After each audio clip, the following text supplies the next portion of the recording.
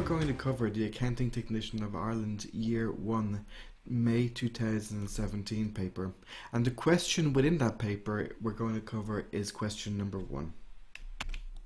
The question will deal with a commencement and an employment for October 2016.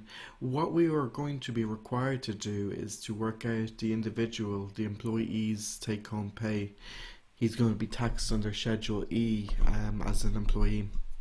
So what we need to do in today's class is we need to work out an individual's take-home pay from his employment. So, reading the question, Fred commenced employment with Jones Ltd in January 14, and he was paid an annual salary of 36,000. He is 45 years of age, and he pays €250 per month into a pension scheme, which is deducted from his salary. Fred is provided with a company car by his employer, so we have the potential of a BIK here. The original market value of the car is 27,000. Remember, for the purposes of BIK, we will always use the original market value, regardless of the actual cash price or today's value of the car. For 2016, during the year, Fred travelled a total of 42,000 kilometres, of which 25,000 were business kilometres. So in our rates and tables, when we're working out our percentage of the benefit of the OMV, the original market value, we are going to take the figure of 25,000 kilometres. He's taxed on a cumulative basis, and his tax deduction card, or his standard rate cut-off point, his monthly credits and normal USC and PRSI will apply. So remember what we're doing. We're doing an income tax computation. So that will involve me putting in Fred's income and taxing it. So we'll make a start. So Schedule E, his employment income, is going to be 36,000. That is his gross annual salary. Next, what we need to do is we need to calculate if there's any benefits, so benefit in kind. And I know that there's going to be a benefit in relation to his company car. So that's our first calculation, or our first working. So it's BIK on the company car. So I need to know his business kilometers, which represented 25,000 in the question. And I need to know the OMV of the car. The original market value of the car was €27,000. And I need to know at what rate will I apply to the OMV to give Fred his annual benefit.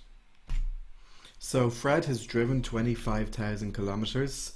So the rates and tables given to you in your exam will be as follows. So he's falling in between the business kilometers, the annual business kilometers, between 24 and 32. That represents an OMV of 24%. So he'll be charged an annual benefit of 24% at a rate of 24% of the 27,000. So the actual BIK in monetary terms, or in money, is going to be 6,480. And that's going to go in a Schedule E BIK company car. So Schedule E BIK car. And the amount was €6,480. The next item that we need to look at is the pension that he's paying. So what he is paying is he's paying €250 per month. So his pension is €250 per month, and there are 12 months in the year. So his annual pension contribution is going to be €3,000.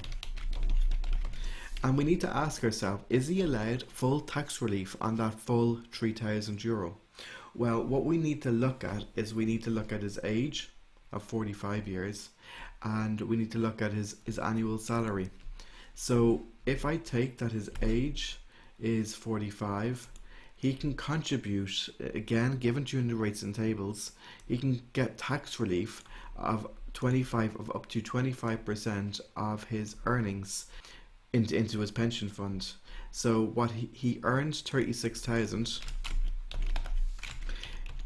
he can contribute or get relief of up to 25%. So that means that he's allowed at least 9,000 of contributions. He is only contributed 3. That means he is entitled to a deduction for the full €3,000. That's going to reduce his PAYE. It will, however, not be deducted in terms of calculating PRSI or USC, which is something that we're going to look at later. Okay, so what we have done is we've worked out his annual income, we've worked out his annual BIK, and we've worked out his annual pension deductions. In our question, what we're asked to do is to calculate Fred's take-home pay for 1 month, being October 2016. So my annual figures are 36,000. I'll simply divide that by 12 because I'm going to assume that all income and expenses are accrued evenly. So what I have for his gross pay for the month of October is €3,290, and we are going to apply taxation to that figure. So we're going to tax it, and the amount that he earns or is taxed at 20% is 2816, so 2816.67, and I'm going to tax that at 20%, which will give me 563, and the balance, so 3290 minus 2816 is equal to 474. So the balance of 474 is going to be at a higher rate of 40%. So my tax on that figure amounts to 18960. So when I add them two figures up, I've got PAYE of 753. I'm going to then look at his tax credits. I haven't been told whether they're refundable or non-refundable, but I'm going to assume that they're non-refundable. They're more than likely, if I was to take it for a year, they're more than likely my 1650 PAYE and 1650 single person.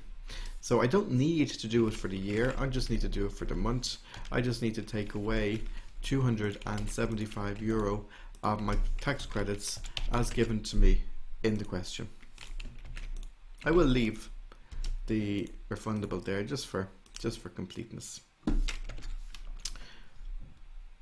So on that basis, my PAYE due was 753 minus my 275 of my credit.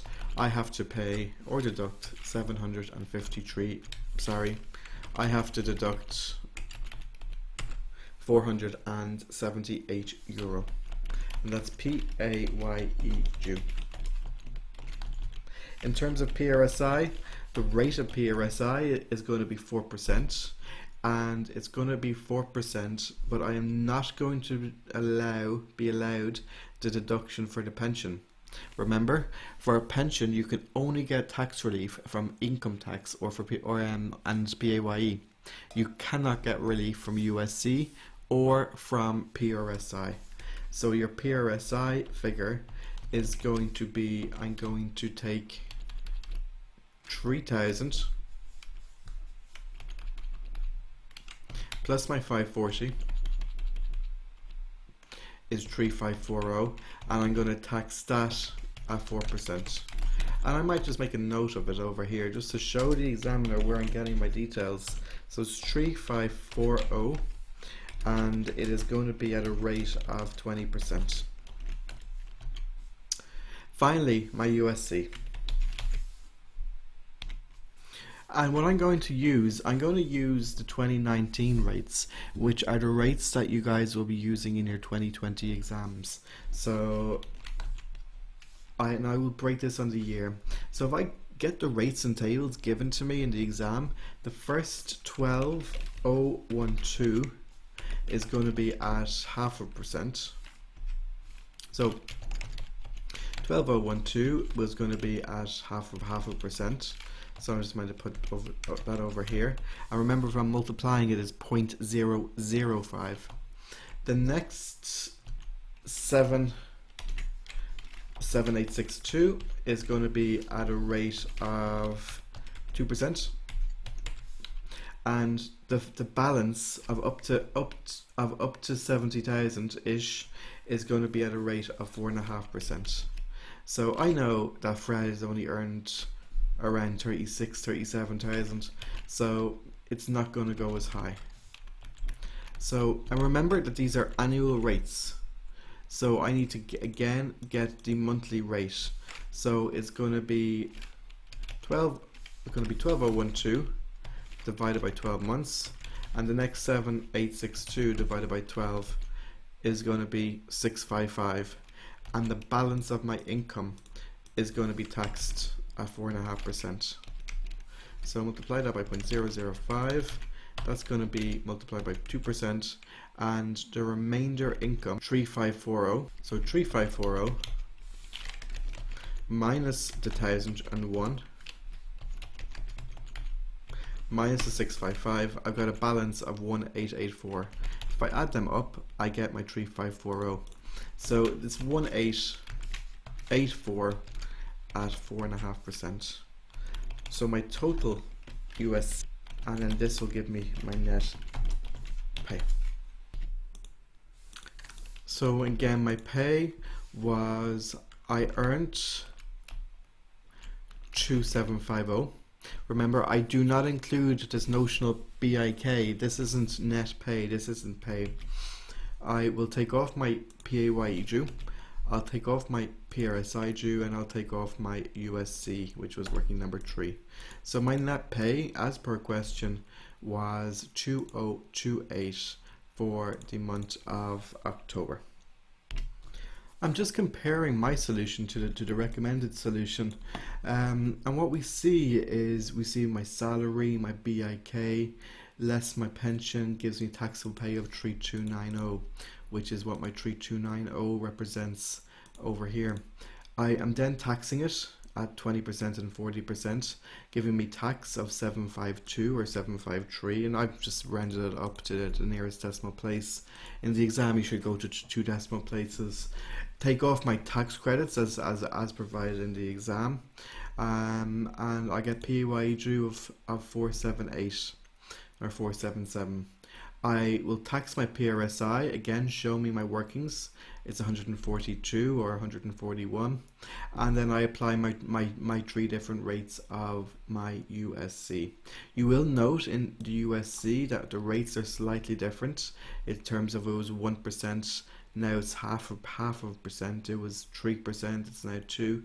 And so there was just a different requirement in Finance Act 16, and tables will be updated each year to represent the most recent Finance Act for your exam. So I just wanted to give some clarity and show you in terms of how the calculations are actually going to work. Okay, it's again, if you have any queries or any comments or concerns in relation to this content or to this question, or indeed any other question, please feel free to